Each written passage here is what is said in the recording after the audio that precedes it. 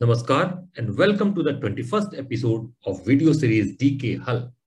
By now, we have a basic understanding that effective management of resources holds the key to achieve profitability for farming.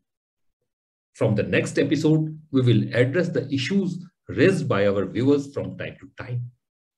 But in our view, the basic for profitable farming or to achieve sustainability in farming, our discussions shall be incomplete without one of the most versatile tools, that is Trichoderma. Trichoderma, a soil-dwelling fungi, is found all over the world. Trichoderma is one of the first types of biofungicides, commercially available for over 6 decades and accounts for about 60% of the biofungicide market.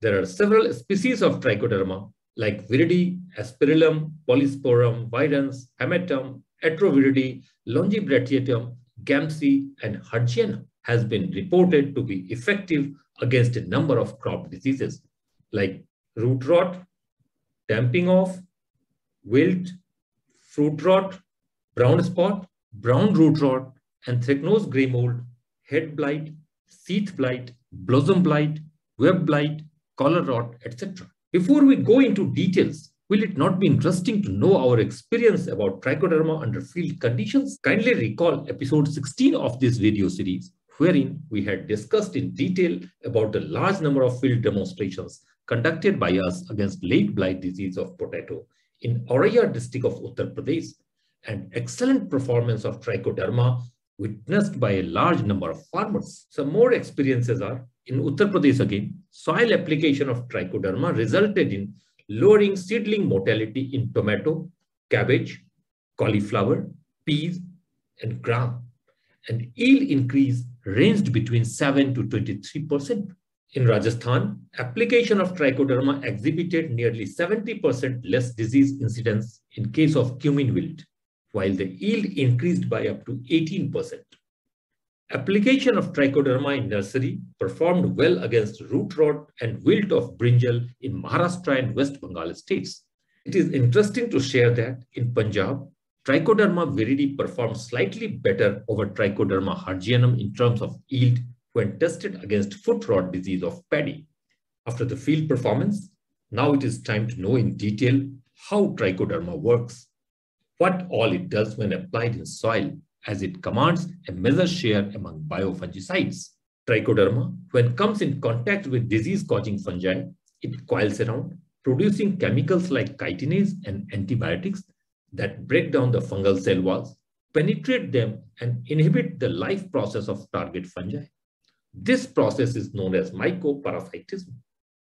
Apart from direct attack on disease-causing fungi, Trichoderma plays several roles, and some important ones are: the very first role is disease prevention. In the soil, Trichoderma colonizes the roots of plants and forms a physical barrier to prevent the growth of fungi that would otherwise cause disease on the plants.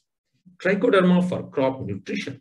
This fungus secretes organic acids that help to solubilize phosphate, iron, magnesium, and manganese, making it easier for the plants to absorb them.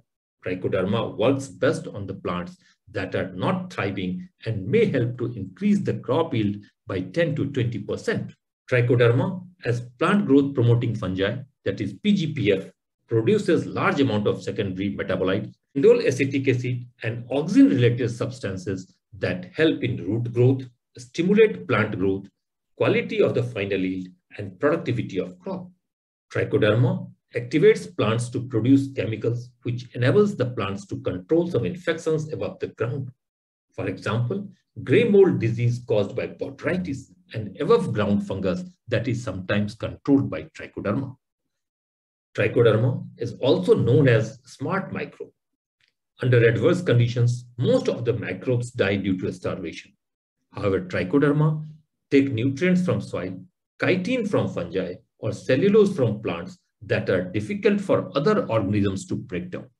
Some strains of Trichoderma produce siderophores that bind with iron and make it unavailable to other fungi, totally inhibiting their growth, and they die. The next important role played by Trichoderma is pesticide resistance and bioremediation. Many strains of Trichoderma are resistant to toxic compounds produced after application of herbicides, fungicides, and insecticides. It also acts as an excellent bioremediation agent. It metabolizes fungicides like mancozeb and carbendazim, degrade herbicides sulfonyl urea, and many other pesticides in the soil. For this reason, Trichoderma can be successfully applied even under organic farming and also to minimize pesticide residues both in soil and crop produce. Trichoderma enhance the rate of organic matter decomposition, not only during composting, but also under field conditions, and successfully improve the soil nutrient status. By now, you must have understood how useful is Trichoderma, what a great role it plays in the soil, and not only in agriculture, but you might be surprised to know that one of its species, that is Trichoderma resii, is even used for stone washing of denim fabrics that we commonly use to prepare our jeans. Oh, what a great fungus it is. Should we call it a wonder microbe? Trichoderma to be applied either through seed treatment and or soil application. However, seed treatment ensures colonization of Trichoderma species on the roots to provide plant benefits. No foliar application with Trichoderma, and also to repeat once again that it should never be mixed with mycorrhiza. Here, the purpose of this episode is not only to create awareness about the usefulness of this wonderful fungus, but also to suggest that Trichoderma needs to be adopted as an integral ingredient of every crop, whether it is annual, biennial, or perennial. Because in our extensive personal experience, while working towards profitable farming, Trichoderma have been found to be the most useful in all conditions. Thanks, like the video and subscribe the channel, share with friends, and give feedback so that we can include new topics for further discussions.